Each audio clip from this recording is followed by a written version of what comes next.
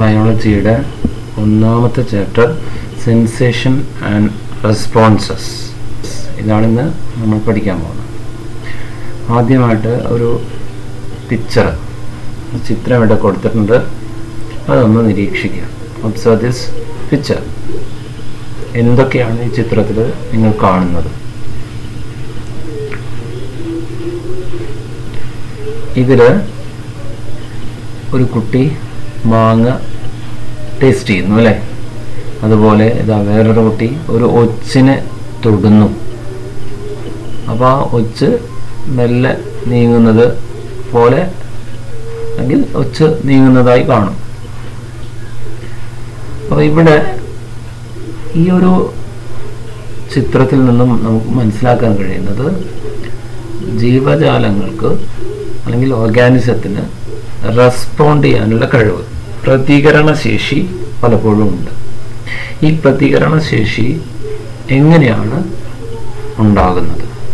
പ്രതികരണശേഷിക്ക് എന്താണ് കാരണം? ടേസ്റ്റ്, അതുപോലെ തന്നെ ടച്ച്. മാങ്ങ നമ്മൾ രുചിച്ചു നോക്കുന്നു, ഒച്ചിനെ തൊട്ടു നോക്കുന്നു, പക്ഷികൾ ശബ്ദം കേൾക്കുമ്പോൾ പറന്നു പോകുന്നു. ഇത്തരം ദൃശ്യങ്ങളാണ് നമുക്ക് ഇവിടെ കാണാൻ കഴിയുന്നത്. അപ്പോൾ ഇത്തരം പ്രതികരണങ്ങൾ എങ്ങനെയാണ് ഉണ്ടാകുന്നത്? അല്ലെങ്കിൽ അത്തരം പ്രതികരണങ്ങൾക്ക് നിദാനമായിട്ടുള്ളത് എന്താണ്? ഏത് ഘടകമാണ് അതിൻ്റെ പിന്നിൽ പ്രവർത്തിക്കുന്നത്? അതിനെയാണ് ഉദ്ദീപനങ്ങൾ എന്ന് നാം പറയുന്നത്.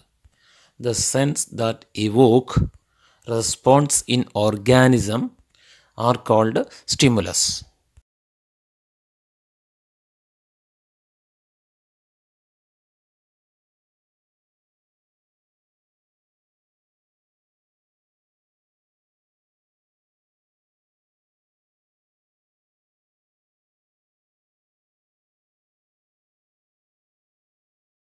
സ്റ്റിമുലൈ എന്ന് പറഞ്ഞാൽ ഉദ്ദീപനങ്ങൾ.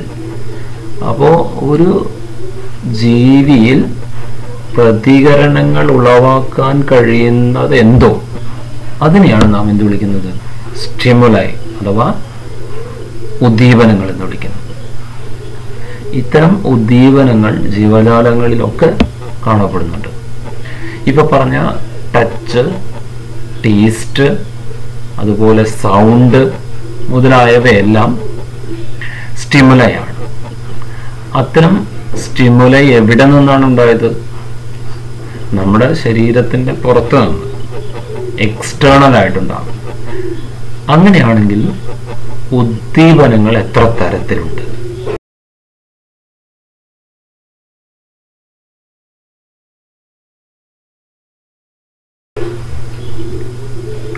ഉദ്ദീപനങ്ങൾ പ്രധാനമായും എക്സ്റ്റേണൽ സ്റ്റിമുലൈ, ബാഹ്യ ഉദ്ദീപനങ്ങൾ എന്ന് വിളിക്കും. ഇന്റേണൽ സ്റ്റിമുലൈ അഥവാ ആന്തരിക ഉദ്ദീപനങ്ങൾ എന്ന് വിളിക്കും. ഈ രണ്ട് തരത്തിലുള്ള ഉദ്ദീപനങ്ങൾക്ക് ഉദാഹരണങ്ങൾ കണ്ടെത്താം. അതിലിപ്പോൾ നമ്മൾ ബാഹ്യ ഉദ്ദീപനങ്ങളായിട്ടുള്ള അല്ലെങ്കിൽ എക്സ്റ്റേണൽ സ്റ്റിമുലസിന് ഉദാഹരണങ്ങൾ പറഞ്ഞു. Taste, touch, heat മുതലായതെല്ലാം. എന്നാൽ നമ്മുടെ ശരീരത്തിനകത്തുണ്ടാകുന്ന വിശപ്പ്, ദാഹം, ഉറക്കമില്ലായ്മ, ഇവയൊക്കെ എന്തിന് ഉദാഹരണങ്ങളാണ്? ഇന്റേണൽ സ്റ്റിമുലസ് ആണ്.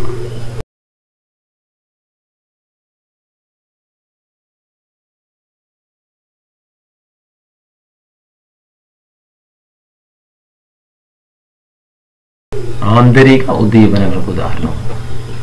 ഇതുപോലെ മറ്റേതെങ്കിലും തരത്തിലുള്ള ആന്തരിക ഉദ്ദീപനങ്ങളെ നിങ്ങൾക്ക് ലിസ്റ്റ് ചെയ്യാൻ കഴിയുമോ? അതെ, ശരീരത്തില് പ്രഷർ ഉണ്ടാക്കുന്ന, അതായത് മർദ്ദവ്യതിയാനങ്ങൾ, രക്തത്തിലെ ഗ്ലൂക്കോസിന്റെ അളവ്, പല ന്യൂട്രിയൻസ് അഥവാ പോഷക പദാർത്ഥങ്ങളുടെ അളവിലുണ്ടാകുന്ന വ്യത്യാസം, ഗ്ലൂക്കോസിന്റെ ലെവലിലുണ്ടാകുന്ന വ്യത്യാസം, ഇതൊക്കെ എന്താണ്?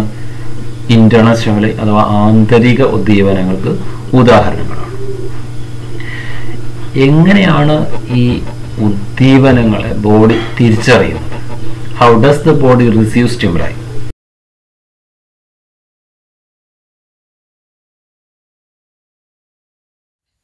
ഉദ്ദീപനങ്ങളെ എങ്ങനെയാണ് ശരീരം സ്വീകരിക്കുന്നത്? ഇവിടെ നോക്കൂ, ഈ ചിത്രത്തിൽ നാവിൻ്റെ ചിത്രം കൊടുത്തിട്ടുണ്ട്, ടങ്ങിൻ്റെ. അതിൽ നാവിൽ കാണുന്ന പ്രത്യേകതരം കോശങ്ങളുണ്ട്. അത് നമ്മൾ പിന്നീട് പഠിക്കുന്നുണ്ട് കൂടുതലായിട്ട്.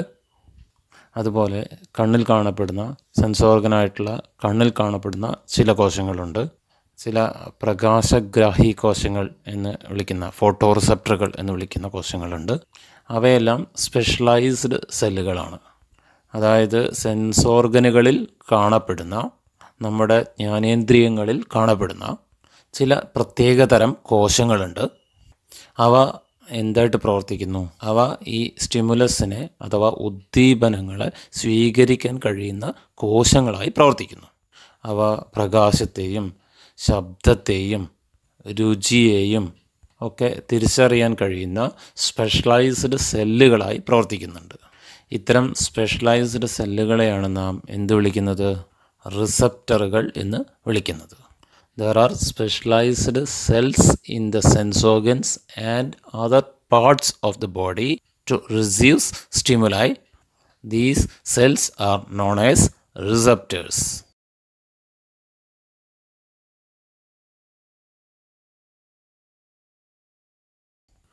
അപ്പോൾ എന്താണ് റിസപ്റ്ററുകൾ എന്ന് അറിയപ്പെടുന്നത്? നമ്മുടെ ജ്ഞാനേന്ദ്രിയങ്ങളിലോ അല്ലെങ്കിൽ മറ്റ് സ്ഥലങ്ങളിലോ ഇൻറ്റേർണൽ സ്റ്റിമുലസായി വരുന്ന അല്ലെങ്കിൽ നമ്മുടെ ആന്തരിക ഉദ്ദീപനങ്ങളെ തിരിച്ചറിയാൻ കഴിയുന്ന സ്ഥലങ്ങളിൽ ചില സ്ഥലങ്ങളുണ്ട്. അതൊരു പക്ഷേ നമ്മുടെ സെൻസ് ഓർഗനുകളിൽ ആയിക്കൊള്ളണം എന്നില്ല, ശരീരത്തിൻ്റെ മറ്റു ഭാഗങ്ങളിലും ആവാം. അതുകൊണ്ടാണ് there are specialized cells in the sense organs and other parts of the body എന്ന് പറയാൻ കാരണം.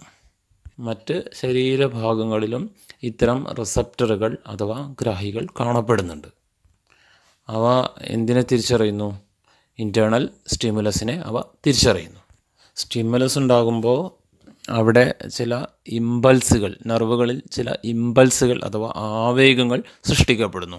ഇത്തരം ആവേഗങ്ങളെയൊക്കെ തിരിച്ചറിയാൻ കഴിയുന്ന സ്പെഷ്യലൈസ്ഡ് സെല്ലുകളെയാണ് നാം എന്ത് വിളിക്കുന്നത്? റിസപ്റ്ററുകൾ എന്ന് വിളിക്കുന്നത്. ഇത്തരം റിസപ്റ്ററുകൾ ശരീരത്തിൻ്റെ പല ഭാഗങ്ങളിലും കാണപ്പെടുന്നു. അപ്പോൾ ഇവിടെ 3 കാര്യങ്ങളാണ് നിങ്ങൾ ഓർക്കേണ്ടത്. ഒന്ന്, സ്റ്റിമുലസ് അഥവാ ഉദ്ദീപനങ്ങൾ സ്റ്റിമുലസ് ഉണ്ടാകും, അതിനെ തിരിച്ചറിയാൻ കഴിയുന്ന റിസപ്റ്ററുകൾ ഉണ്ടായിരിക്കും അഥവാ ഗ്രാഹി കോശങ്ങൾ ഉണ്ടായിരിക്കും.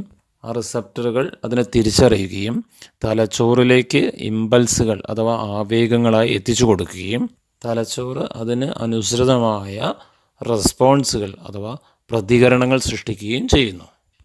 ഇത് വളരെ വലിയൊരു ചെയിനായി നടക്കുന്ന പ്രവർത്തനമാണ്. ആദ്യം ഉദ്ദീപനങ്ങൾ അഥവാ സ്റ്റിമുലസ് ഉണ്ടാക്കുന്നു.